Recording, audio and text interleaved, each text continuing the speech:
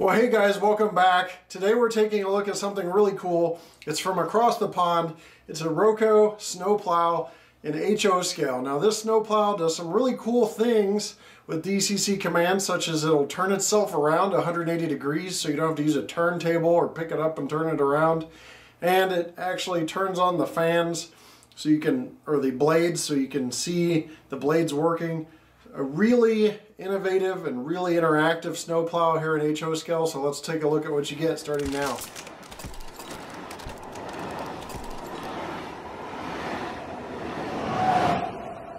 Start by unboxing this, which I do on pretty much every review.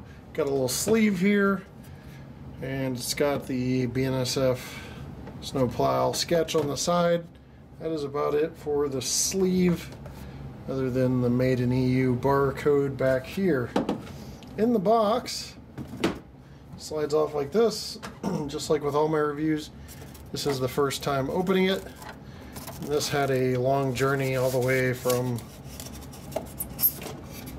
a faraway area, so see how everything ends up, but got some little plastic components in here.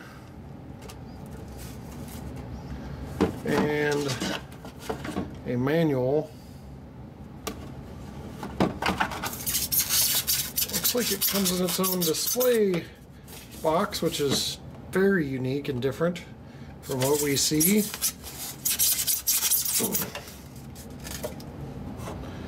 And looks like a turn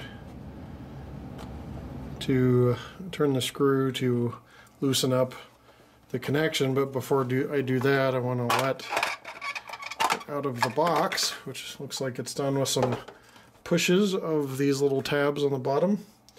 This little plastic brace that made its way loose. Now I'm turning this. Normally I wouldn't spend so much time on unboxing, but we've never done a Roco product, and that is the brace that it's in.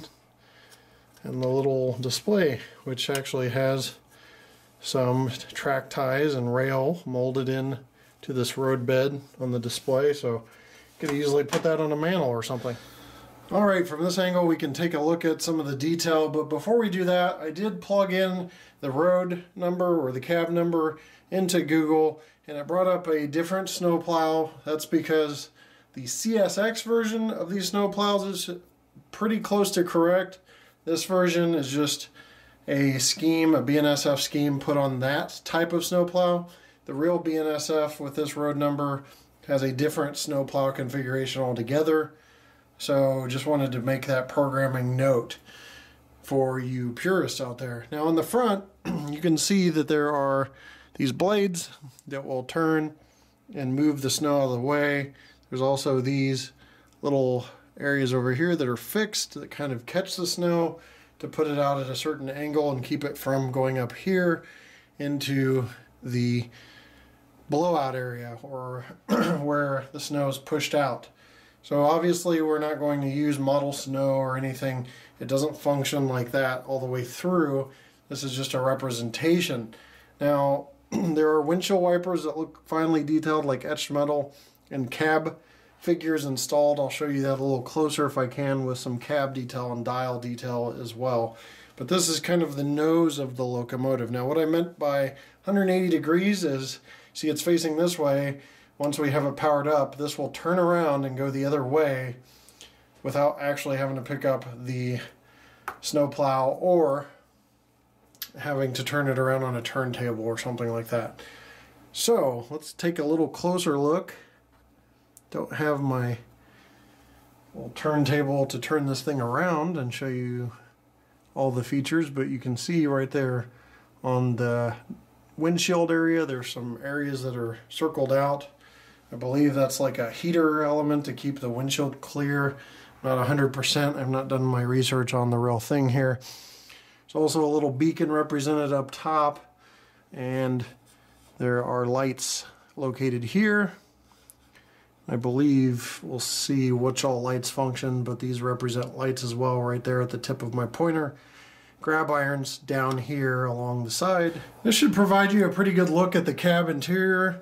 with the crew figures. There are 2 crew figures installed, and then you can see on the panel right about here all of these dials that are hand painted or painted as well. I'm guessing hand painted because that's extremely fine detail.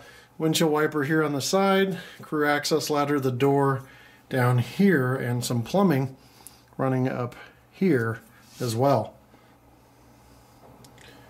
As you go down, there's all the truck detail and the side of the snowplow blade area there. These little guys right here will actually help you, or help the snowplow to carve a path that ensures clearance for all of the traffic, because you can't just have clearance of the rails, you have to have it past the rails enough. And that seems accurately modeled, because when you're straight on with the snowplow, it's actually extending out past the ties somewhat. Make sure that that traffic that you're clearing all the snow for has the path to get through without getting wedged or stopped. There's antenna detail there, and then here is where the engine compartment of the snowplow would be. You can see all these compartment doors and the different exhaust stacks. I believe one of those might be an air intake stack as well. And then more truck detail on the rear end, and appears to be KD metal couplers installed. On the rear bottom of this snowplow, you do see another snowplow, the fixed snowplow that actually finishes the job that the front blade started, kind of finishes off any surface areas. There is enough clearance there that should not get caught on any of your grade crossings or switches. I'm sure in the real world it may be a little lower to kind of finish off the job of the front. There's another view of the cab on the other side. Very similar detail, and another crew figure there, and a brake wheel here. And then the rest of the housing of the snowplow is on this side. I wanted to show you a couple more angles before we get into detail. The front, there's the blades, you can see the details there, and then these fixed areas turn with the blades while these up top stay fixed to the frame of the snowplow. Then you've really got dual blower areas here, so one for each side, and those would typically blow the snow out of the way of the track. Okay, for those wondering about the manual, there are English functions listed in the manual, so you don't have to do any conversion to another language. We're going to go through the functions listed in the manual and just kind of see what happens here. Do have headlights on. I'm going to kill some lights so you can see this. 16 functions listed in the manual. We're going to see what happens. F0 is lights on and off, and you can see those are the lights that we kind of pointed to earlier that worked. 1 is sound on and off. That's F1.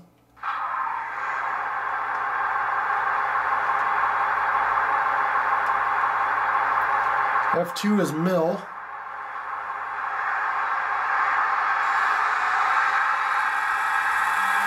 So that starts the blades spinning. You can see that there.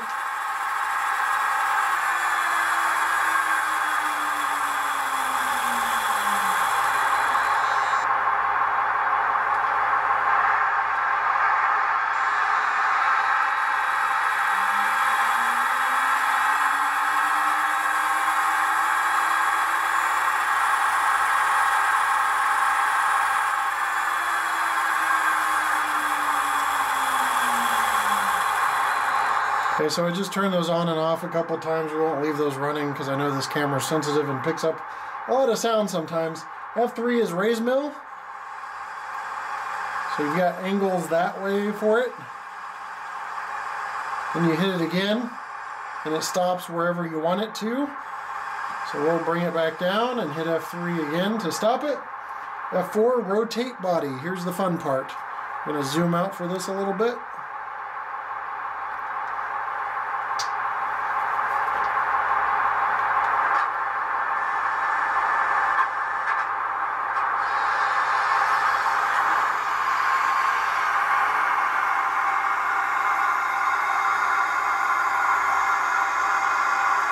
Wow, that is just so cool. Very unique. So we just rotated the body around So now it can change directions, go about its business. And F5 is horn.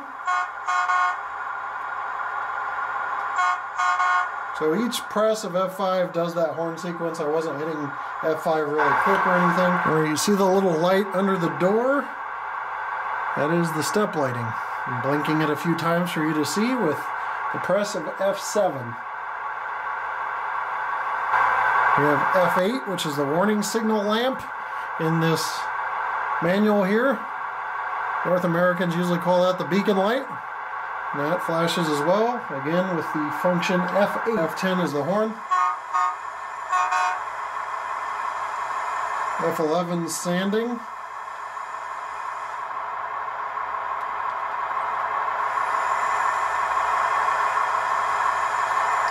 But I had that going already. F12 is rear lights. You can see those. I will cut lights out again.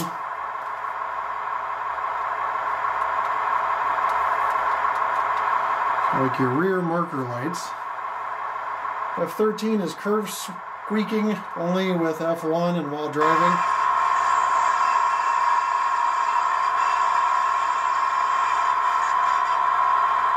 There, so you heard that and I just turned it off.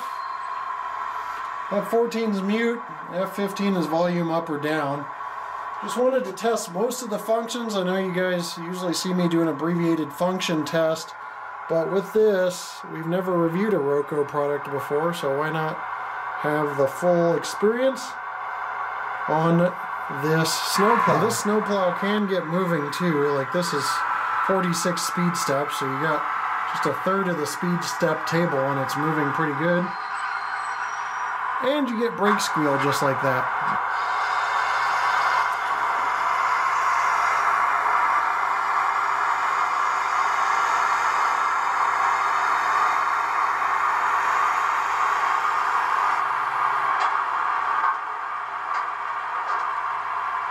And we're going to go through slow speed steps.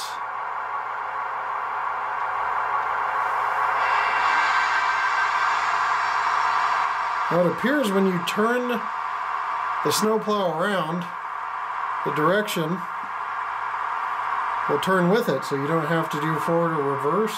I'll double check that one more time before we end this review. But look at this slow speed control, just absolutely crawling along, not jerking at all.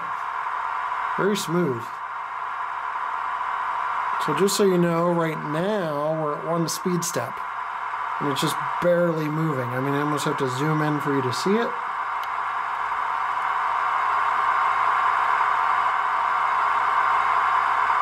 I'll jump to 2 here if I can stabilize my DCC controller. 3, 4,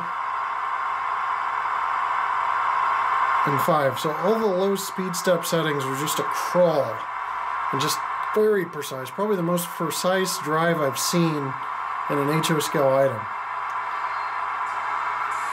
I'm going to go in reverse here. 1. Let me see if it turns while you're moving.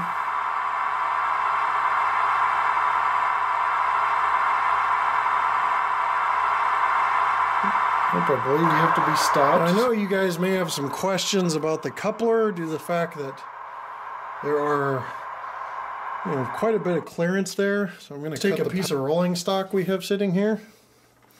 See how it lines up. Since we don't have our KD coupler height gauge, it got pushed in the move a little bit. So that actually looks kind of low. So you may have to do some coupler tightening. But I don't know if this is 100% correct. So let's go look at just a couple pieces of rolling stock here. Yeah, it looks like that coupler sitting a little low. Maybe it was a little low on the gauge. I thought it was, but I never used that gauge to test. So there's the coupler height for those who use this for your coupler height.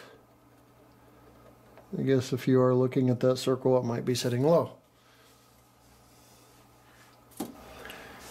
Now I mentioned earlier there's one other view I wanted to show you and didn't get a chance to. We kind of got ahead of ourselves. But one thing I do want to mention out of an abundance of caution, that is, do not free roll this thing. With your regular pieces of rolling stock and locomotives, kind of push them along. This seems very geared, like something's dragging, whether that's traction or whatever. It's definitely something that looks like you shouldn't be free rolling, so I wouldn't. So the other angle I wanted to show you is just the bottom angle here. You can see the bottom of the snowplow housing area. You can also see a little brace right there. It's sitting in between the two areas. I think it just breaks up snow accumulation.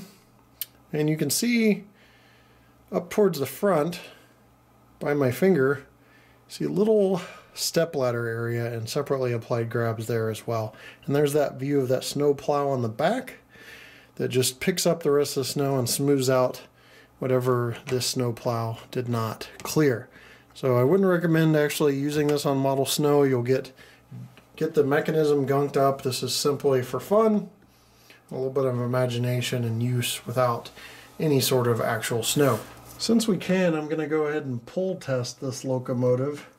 So we will actually see what kind of test it has, and it also gives us a chance just to make sure it could pull some actual cars. You know, I don't want you guys to wonder if it's able to pull it all.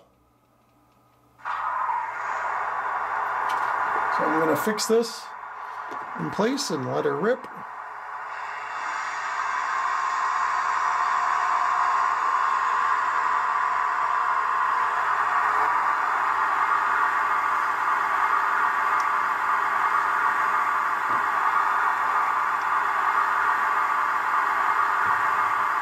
And you probably can't see it too well from this angle, but it just surpassed 3 ounces, which is approximately 40 to 45 pieces of rolling stock.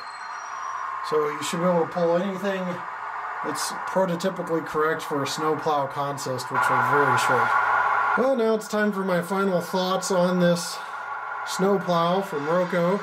It's very well executed, well done. The thing is, I can't stop from hitting F4. I just keep doing it and doing it because there's nothing this innovative that I've seen in the model railroad industry. And I've seen some really cool innovations over the last 10 years. But just hitting F4 every time it's stopped and turning it around is so much fun. And it's just a really neat interactive product, something that could help bring kids to the hobby, something to show people who are kind of bored with model railroading that aren't in model railroading, like your neighbors come over or whatever. But it's just a really neat tool, and the sound is pretty good too. It's not too high, it's not too low out of the box. You can adjust it with some functions, which makes it nice. You don't have to go in there and adjust it with any CV settings or anything. They do have a list of CV settings you can adjust, but it's simply functions adjust the sound. So it's a nice feature on the higher end of the functions, which again, I said there are a total of 16 functions listed, so a nearly packed decoder, which is really cool. Smooth drive, great sound, great operation, just a little coupler height adjustment, and you will have a very fine product here from this Roco snowplow. With that said, I'm going to leave you with a run by of this snowplow by itself, and we'll see you next time right here on my channel. Take care.